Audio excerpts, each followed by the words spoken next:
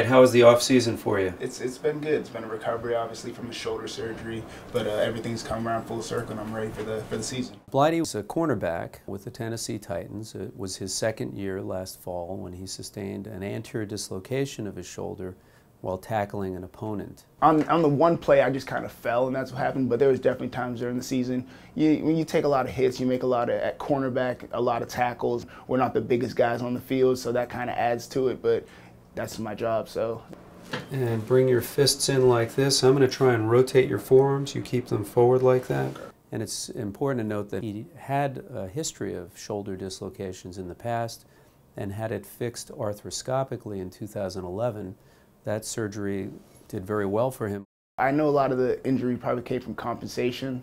Other things in my body, probably pulling or pushing or trying to do too much. My shoulder ended up being the thing that had to give for me to get through. In the shoulder, it's really much more like a hammock that supports the ball and the socket. Most athletes, when they dislocate their shoulder, rip the attachment side of the hammock or the glenohumeral ligaments from the socket, and that's where the labrum is. Less commonly, they will avulse it from the humerus, and that's in fact what Blidi had sustained. But there was an associated anterior labral tear as well. The important thing here is while he had a detachment of the labrum, his bigger problem was that he had detached the capsule from the humerus. So I reattached that arthroscopically with anchors. He had a combined arthroscopic and open stabilization because of the complex nature of his pathology. Even after, it feels better than before the surgery. Feels better now than before the surgery. Loose before, yeah, but now everything feels tight and I feel confident in it. I tore my ACL last October. Try to stay on top of your rehab. It's going to be okay, but so you're always going to have to do a little bit more with your knee and just understand that that's like, you got to protect this thing.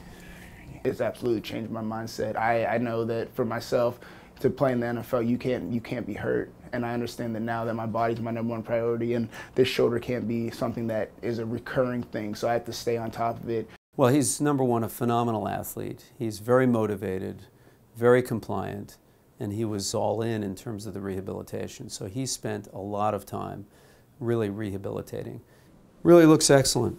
All the rehab really paid off. Why don't you sit up? Are you back now? I just got cleared today, so this is good news for me. I didn't know if I could put into words. We had 15 practices and mini camps and stuff, and I wasn't able to do anything. I watched my teammates make plays and just build that camaraderie that you need and just to see the team develop, and I wasn't really able to be a part of that. It's just good to be back with my brothers and just be ready to just have a good season. Good luck this season. Thank you. Okay.